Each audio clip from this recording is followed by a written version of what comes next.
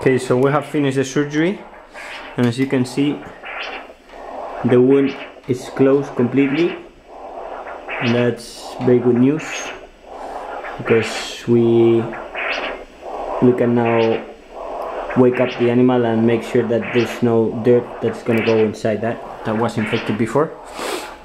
So now we have already removed the anesthesia, and we're gonna start ventilating the animal, but only with oxygen, and the animal will come back to life in a couple of minutes, in around 5 to 10 minutes. So we can just inject antibiotics and wake the animal up.